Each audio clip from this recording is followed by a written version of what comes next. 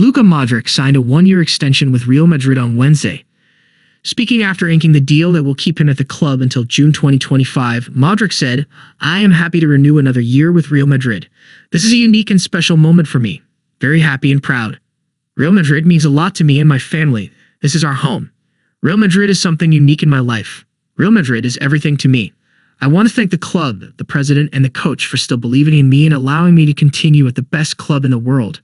The extension happens just months after he reportedly turning down a lucrative deal from Saudi club Al Nassr back in January.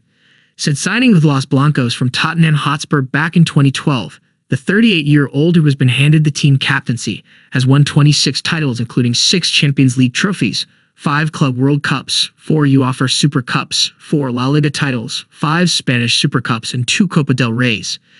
In addition to being a part of a very successful Madrid team for the last 12 years, Modric has also been well decorated on an individual level, with his collection boosting the 2018 Ballon d'Or, the Best FIFA Player Award, and the UEFA Player of the Year, as well as have been named in the FIFA World 11 6 times and the Best Midfielder in the Champions League twice.